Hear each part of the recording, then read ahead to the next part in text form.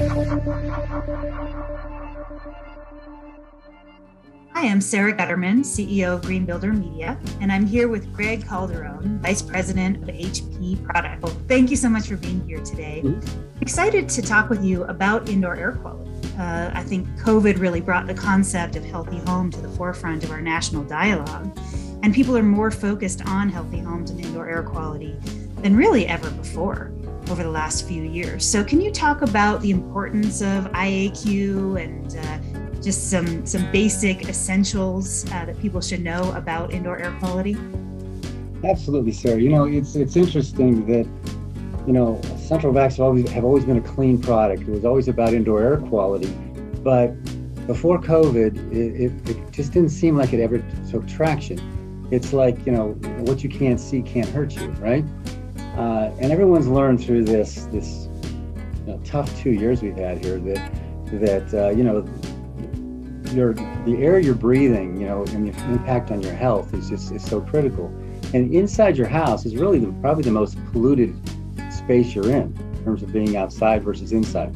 And so, when you start talking about, vacuuming your home and cleaning your home and the pollutants that get kicked up into the air and then you inhale, it became very scary for people. When Corona first hit, we were very concerned, as everybody was, about your business and how people were going to do. In fact, a lot of our dealer network, thought they needed to shut down. The reality was people were now home and cleaning their homes more often, and the call volume was crazy high because people, I need you to service this system. I need this thing working because I need to clean. So it really did change the whole, focus on just what am I breathing and smelling inside my house, and was that bad for me? Tell us about central vacs and why they are more effective than other types of vacuums or standalone vacuums. This is something that the central vac industry has been trying to teach for years, and it just, again, it's something that didn't get traction. When you vacuum with a central vac, and it doesn't matter what central vac you use, you are sucking air in through this hose, and that air gets moved away from the room and taken to your central vac unit, which is typically in your garage or maybe in your basement. The big difference there is you're not recirculating the air. And anybody who has, vacuumed their home when the sun is shining through the windows knows what I'm talking about. You get a haze. Well, that haze is all of the dirt that you're kicking up, all the dirt that's not quite getting through your filters, and you breathe it and you smell it. That's the thing that most people who use a central vac go, it just doesn't smell, because you're not kicking that up. All that air gets removed from the room, and that's what makes it healthy. So in a lot of cases, it's vented to the outside. So you're not having to breathe in all the things you're kicking up, because again, it's almost like having a blower in your house when you do a vacuum. You get this haze. So that is the part of it that's unhealthy. And with the advent of Corona, people are starting to understand that. So central vacs have become very popular, when you talk about, I really want to clean my house without polluting my air. So talk about how you can actually retrofit a home with central vac systems, because obviously, it makes a lot of sense for new construction, but I think that the elephant in the room is addressing our existing housing stock with respect to energy efficiency, indoor air quality, water conservation, et cetera. So how could a homeowner retrofit their home with a central vac? The trick with this is you need a professional to do this.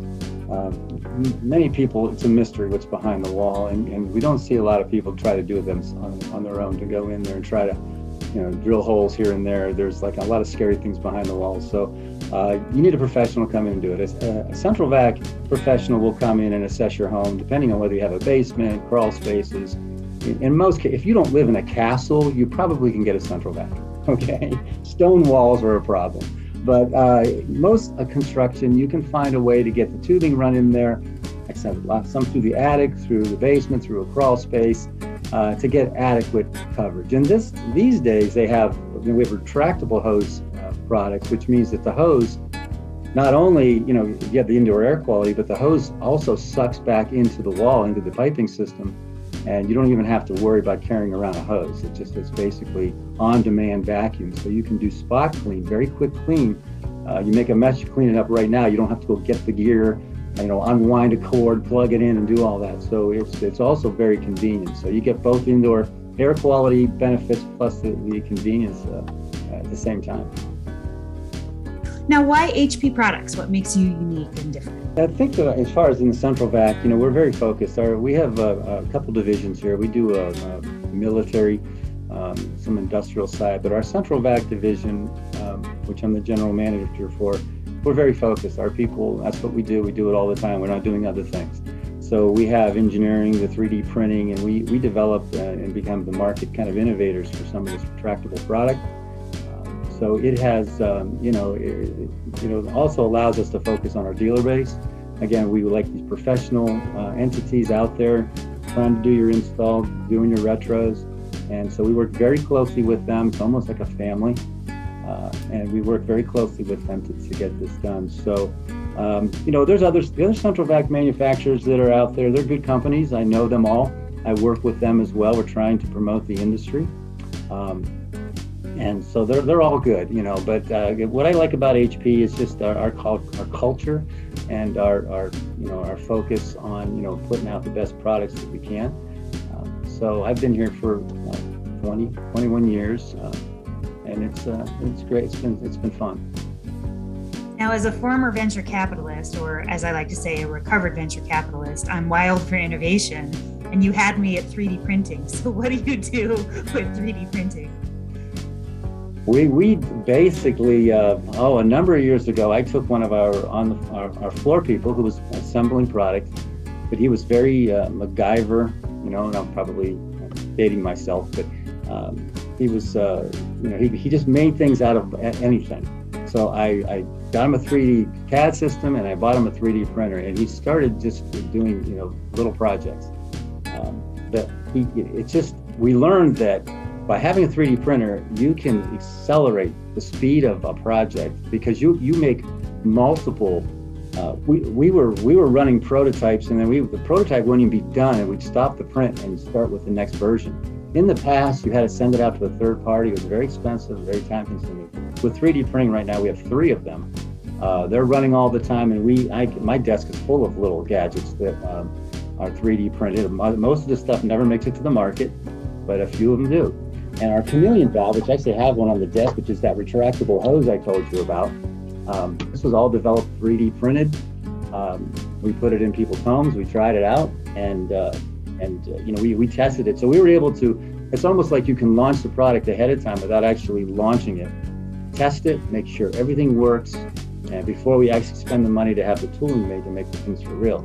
So it was phenomenal. Thank you so much, Greg. Okay, thank you, Sarah.